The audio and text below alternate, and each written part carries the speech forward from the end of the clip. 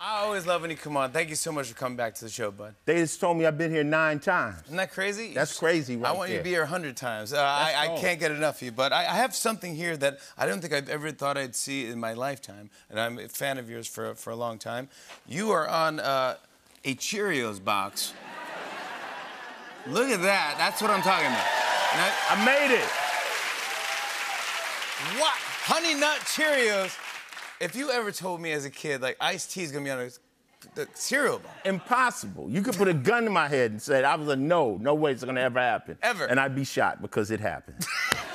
But I mean, I love that. Are you a fan, or did they reach out, or how'd it happen? They reached out, you know what I'm saying? I'm a little older now, and they wanted somebody to represent heart health.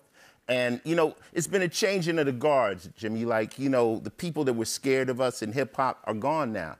So you go to the CEOs of these big companies, they're like 45-year-old guys, you know, or women, and they're just like, I love you. I mean, that's how we made it into the Super Bowl. You know, everybody that was at the Super Bowl were the bad guys, you know, 50 and M and all of Snoop and everybody. Yeah. So the guards have changed, and now the people in power love hip-hop, and I'm on a Cheerios box. I think it's great. Isn't that wild? That's so good. I think it's an honor. It actually also inspired something called the Iced Tea Challenge. Now, this is a thing that you did not start. Your fans started this. They started it. What they would do is they go in the stores and they flip the box around to where they said, Ice, you should have been on the front of the box. And all over the country, people are flipping these boxes around. It's real crazy. This is actually happening in grocery stores. People just going in, they go, no. I like that challenge. It's cool. It's cool. You know, it's fun. Nobody gets hurt. I'm gonna do it this weekend. I think it's fun. I think it's good. I'll get the kids to do it too. You know, I follow you on the socials. You're a great follower. I've said this before. I do love following you. But this thing caught my eye the other day, and I was concerned. I go, oh my gosh, and it got national attention. And this is from you at Final Level. It says, I was robbed at a gas station in New Jersey last night. After my hands stopped trembling, I managed to call the cops. They were quick to respond and calm me down. My money is gone. The police asked me if I knew who did it, and I said yes.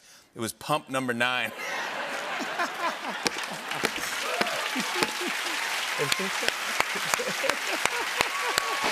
That's a good joke. That joke got 1 million likes. Wow. I never got 1 million likes on Twitter before. I got to tell the truth. My buddy Kaz from Rolling 60s hit me with that joke, and I kind of rewrote it, and I put it was in New Jersey and all that kind of stuff, so I kind of plagiarized his joke. He gets some credit, too. Yeah, Kaz, you get a little Kaz joke. hooked it up. Yeah, you hooked up. That was... But it was on the news. I'm watching, you know, channel CNN. Ice-T gets robbed. People like negative stuff. I think what caught everyone's attention was the fact, ooh, something bad happened. You know, people like stuff that happens bad to people. Yeah. If it said Ice-T won something, that something great happened, they'd scroll right by. He got robbed. What happened? Yeah. You know what I'm saying? And then I got him in the end with Pump 9, you know what I'm saying? So, you got with the joke, Pump 9 guy, I loved it. You also do a thing, a recurring thing on Twitter where it's a thing called Ice Cold Facts. Yeah. And these are inspirational sometimes, motivational tweets from you, piece of advice from you. Things I've heard or things I made up, just things that people need to know that are actually facts. I thought that we can go through a few of your tweets and you can tell us a little more about your thoughts behind them. Let's go. Okay. I like that. That's pretty good, too. Let's go is even good. That's a fact. That's a fact. We're about to go. Let's go. We're about to go. That's right. All right, ice cold fact. At some point, you're going to realize that if you don't go get it, it's not going to get got.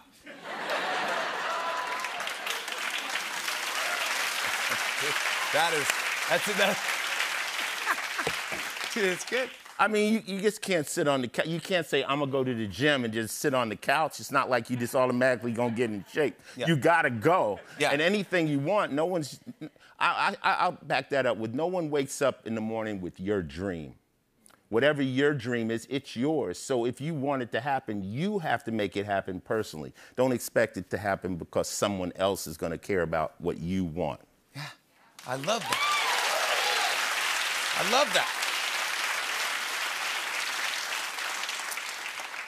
Ice cold fact. A lie will get around the world twice before the truth can get its pants on. kind of going back to what I'm saying, people love the lies, they love the drama, so drama spreads really, really fast, you know, something that's true and positive. Unfortunately, humans don't connect to that. I mean, that's just a case study in our human nature. Yeah. And then, yeah, but I'd like to go around the world before the truth can get its pants on. Yeah, before you can even get up. What they lying about? What's that? Like, what they lying about? Let me tell them it's too late. Yeah. I'll do this last one here. I want to do this last one here. It's the ice cold fact. If you follow me on Twitter or Instagram, your life will improve. I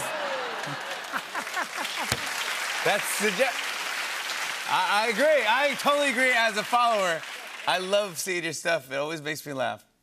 And it always makes me think. I mean, there's nothing to be said about that. That's just an ice cold fact. Yeah.